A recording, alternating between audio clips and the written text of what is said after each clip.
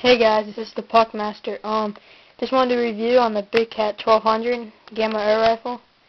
It's a great buy that I've got. It comes with a Gamo scope on it. It's a good scope if you know how to use it. The instructions are on the scope. On the cap says each click is a quarter.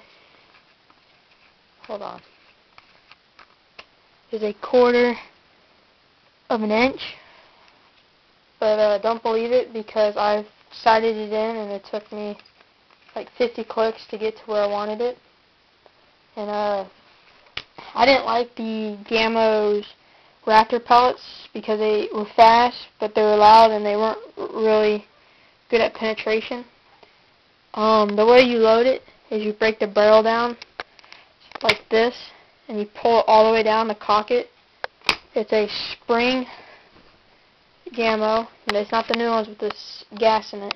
I use Crossman pellets. I use the pointed ones because those are the best.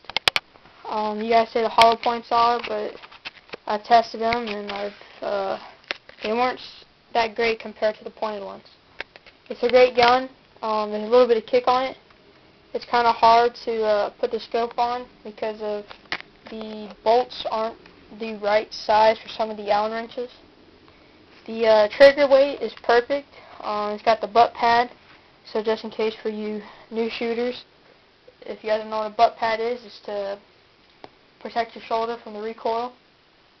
I like it because it's quiet and it gets the job done. It also comes with a cover for your scope.